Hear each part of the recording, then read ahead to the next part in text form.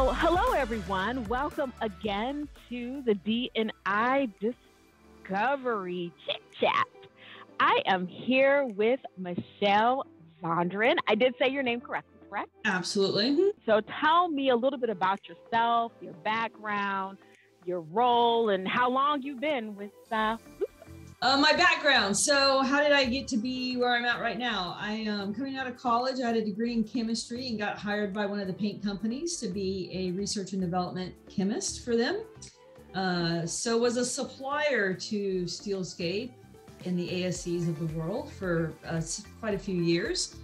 And then was approached one day by Steelscape wanting to know if I wanted to come to the application side of the industry. And I said, sure, that sounds fun.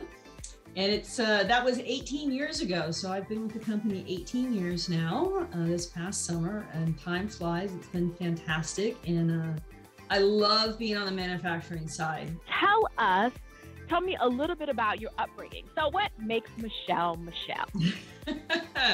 So many things. Native Californian. I was born and raised on the central coast of California, a beautiful area. Grew up on a small horse ranch just north of San Luis Obispo, California. Okay. Which back in the day was, cattle farming and dry land farming. Now it's wine country.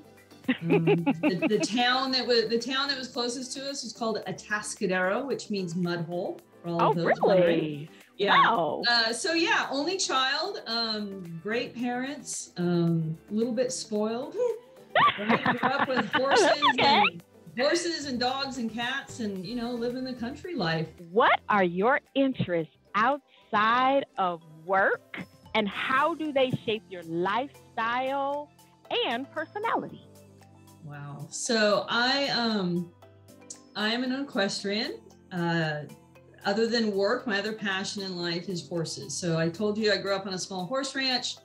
Rode my first horse when I was 3 years old. I went to my first competition when I was 4 years old, and I've never looked back. So I compete at a national and world level. It's almost like having a second job. It takes up almost all of my free time. It's a very serious hobby, very serious passion. I can talk about horses all day long. It's been, it's probably taught me as much about the world and people as any education could have, or any schooling could have. I've gotten to travel, right, from a young age, all over the country, meeting different people, having different experiences. And it really is my second family. I've been doing it, almost 46 years now. Wow. And there are people that I've known that I still know for that entire time showing horses that we're all still doing it. So yeah, it's a big part of my life. And as much as I love the horses, it's the people, right? It's those connections in my family. Why is D&I important to you? And why should it be important to those at CPNA? The first reason it's important to me is for very selfish and personal reasons, right? I'm a female in what has been traditionally a male-dominated industry.